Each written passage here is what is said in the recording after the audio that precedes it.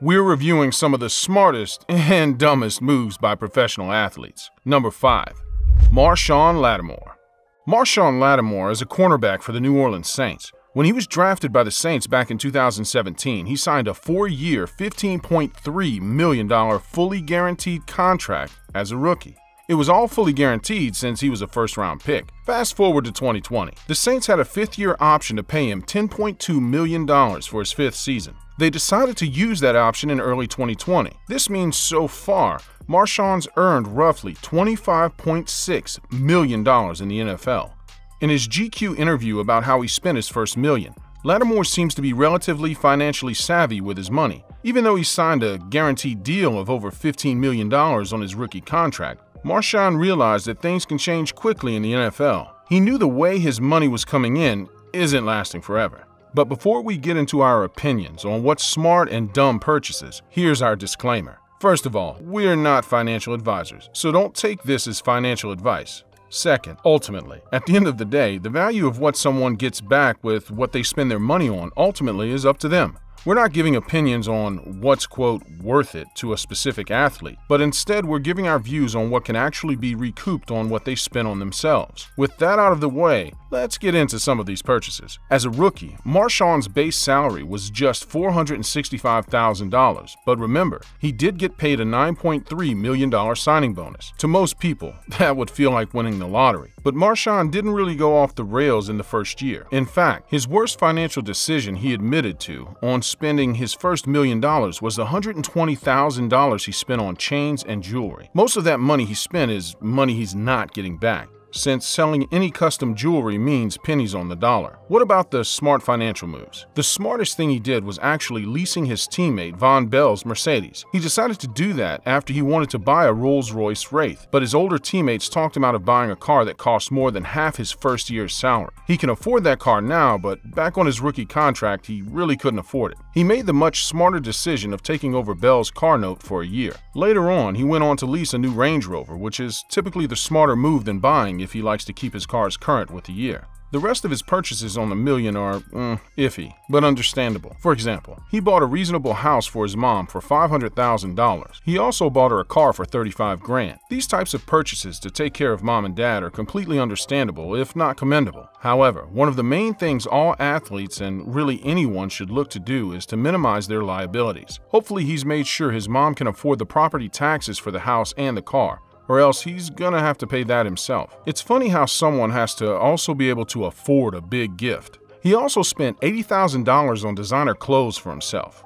Dropping close to $100K on clothes seems excessive, but a lot of luxury clothes can recoup money. It all depends on what he bought. Some limited edition designer brands can actually go up in value after buying it, such as Louis Vuitton Supreme collaborations. And if he actually bought designer clothes used, something we doubt, he can recoup most of the money. A general rule for luxury designer clothing is that it can recoup around 50% of what it cost brand new. This is much higher when compared to fast fashion clothing brands such as H&M and Zara. The money paid for fast fashion is money that's basically a sunk cost. Marshon also bought a Rolex for $25K, which can actually be a decent investment. That's because Rolexes hold their value and limited edition Rolexes can easily appreciate. He also went on vacation with his boys for $5K, which is something he can easily afford with what he was getting paid. What we liked also was that he was smart enough to realize that he didn't need to fly in a private jet, and he confessed that he was looking for the cheapest flights. Overall, we think that Marshon seems to be relatively smart with his spending. If buying chains and jewelry for $120K was his dumbest purchase,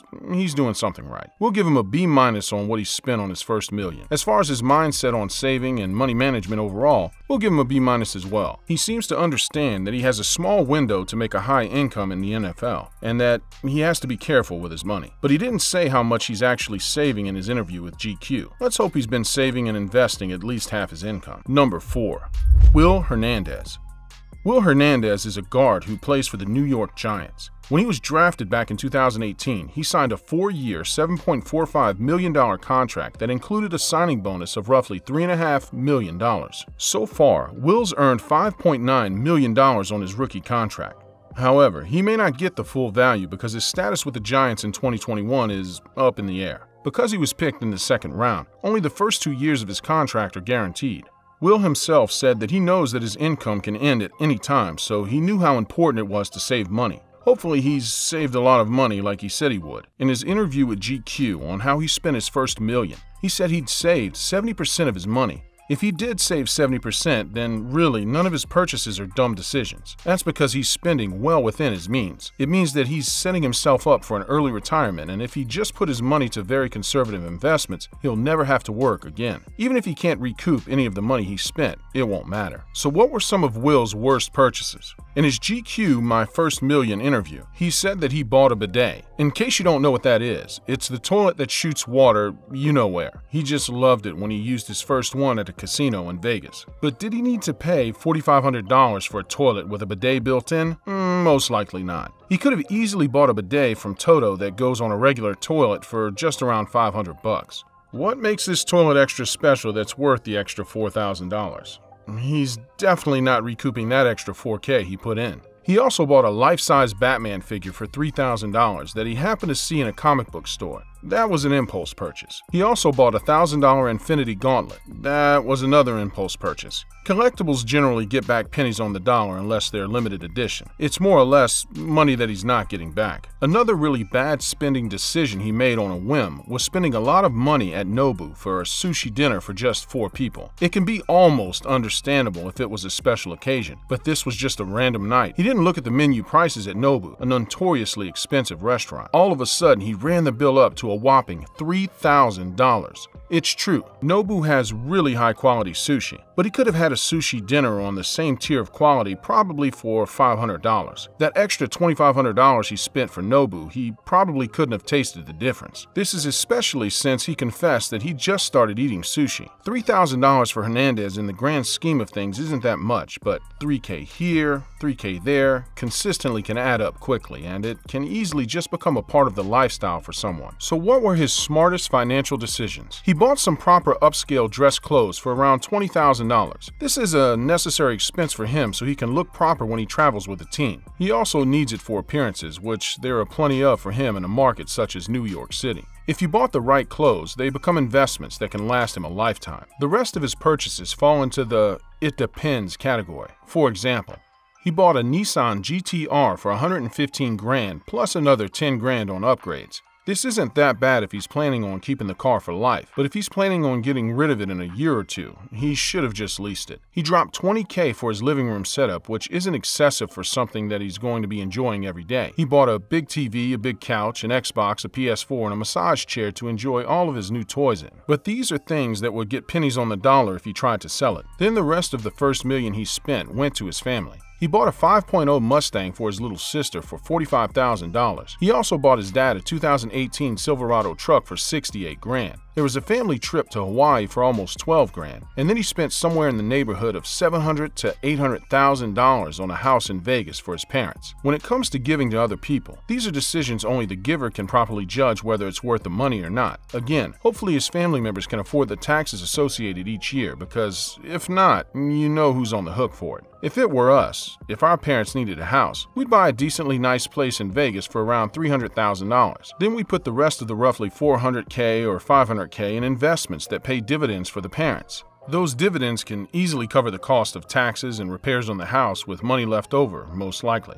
But that's just us. Overall, we think that Will Hernandez has been a little risky with his spending, especially being a second-round pick on his rookie contract. His future is up in the air ever since he got COVID and became a backup at his position in late 2020. We'll give him a grade of C+ on what he spends his first $1 million on, even if it's the last contract he gets. He could have done better, but it was probably above average when compared to the average athlete. But we'll give Hernandez an A in money management overall, if he was actually able to save 70% of what he's earned.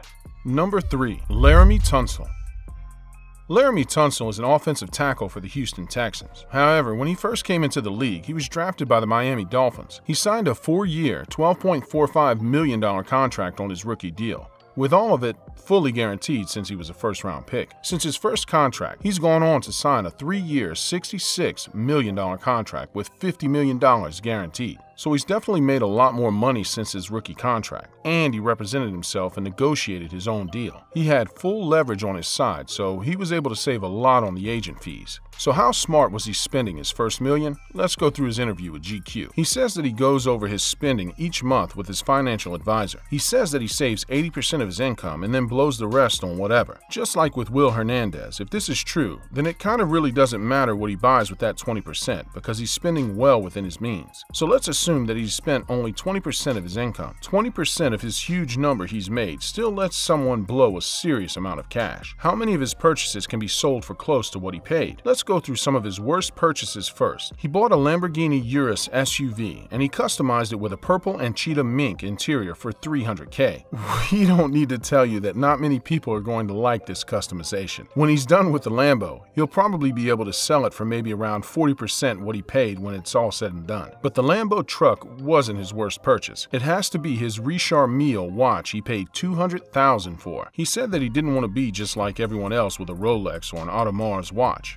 He wanted to be different with a Richard Mille on his wrist. However, the thing is, this watch isn't worth a huge price tag. Right now, it's the hot watch to have, but we're willing to bet these watches aren't going to hold value to anywhere close to what he paid years down the road. What were his smartest financial decisions? What were some of the things that are going to hold value for the longest? Nothing really. Maybe his KAWS collection? He's dropped nearly $50,000 for 12 KAWS figures. Of course, these are hot right now, but the resale on these collectibles could go in any direction in the future.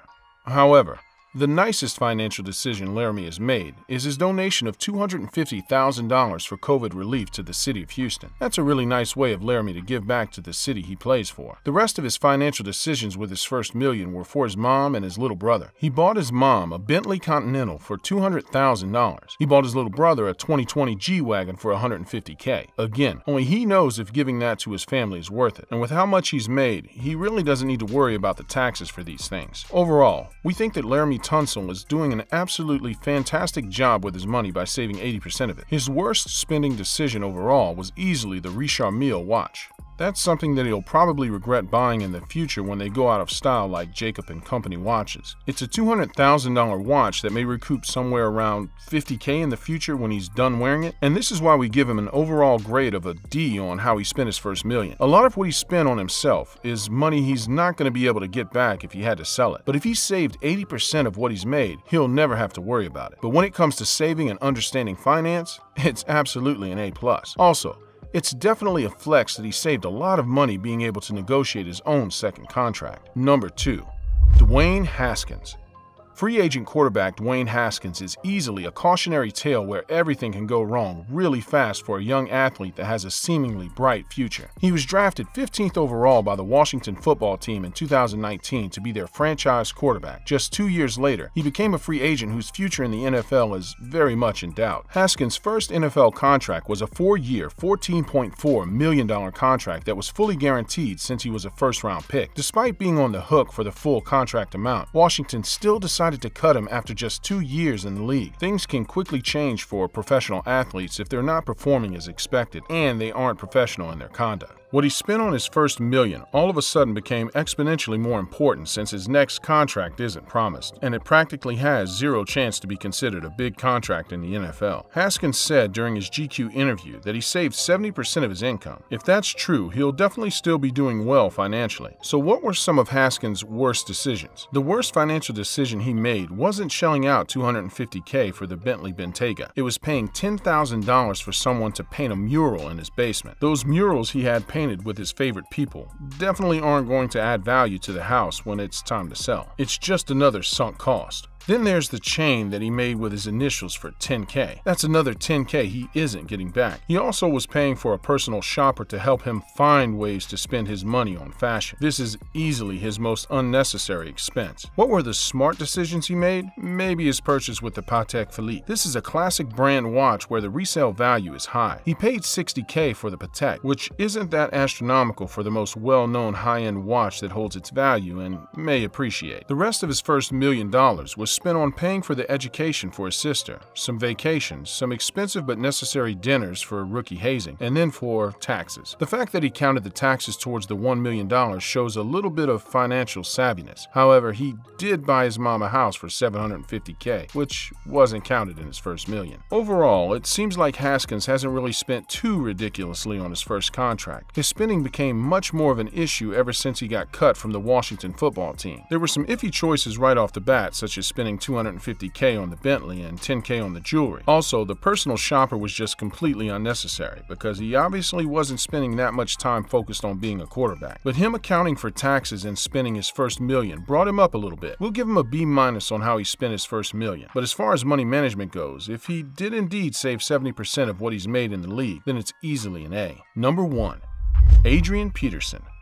AP is a slam dunk first ballot Hall of Fame running back when he's finally retired from the game. And that's the reason why he's made almost $103 million alone from salaries and bonuses in 14 seasons in the NFL. But sadly, the most likely reason why he's still trying to play is because he needs money.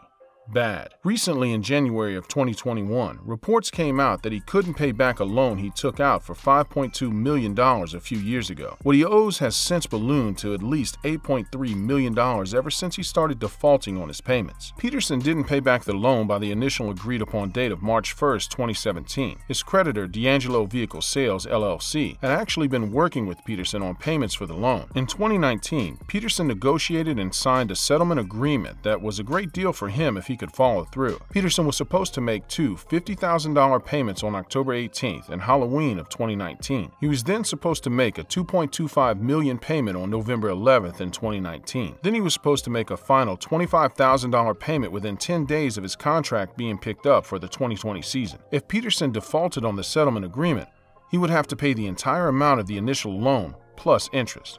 Of course, that didn't happen. If he had made all his payments, it meant that he would have paid less than $2.5 million to settle the debt. But instead, because he couldn't pay it, the debt more than tripled. He's now on the hook for the full $8.3 million. Adrian Peterson is the latest athlete who is the cautionary tale. If he had focused more on saving his tens of millions of dollars instead of focusing on spending it, he wouldn't be in the financial situation he's currently in. Supposedly, he's lost a lot of his money from bad investments. But even if investments do go to zero, it still doesn't put someone in debt. They have to willingly take out loans to be in debt. But Peterson is famous for his lavish spending. His 30th birthday party in 2015 is still talked about today. He supposedly spent millions of dollars on just that one party, despite him getting close to the end of his career. The level of insanity for this party is too much to list. But here's just one example of the excess spending he did for his birthday party. Peterson paid for first-class travel for over 300 of his guests, and he paid for all their 5-star hotel rooms. Spending millions of dollars for a party for just one night is easily the worst way to spend $1 million+ on this list. The grade is an F for the money spent on this party. Overall, we also have to give Adrian Peterson a grade of F in his overall money management. It takes a lot of reckless spending to go into debt after making over $100 million. Here's what's next.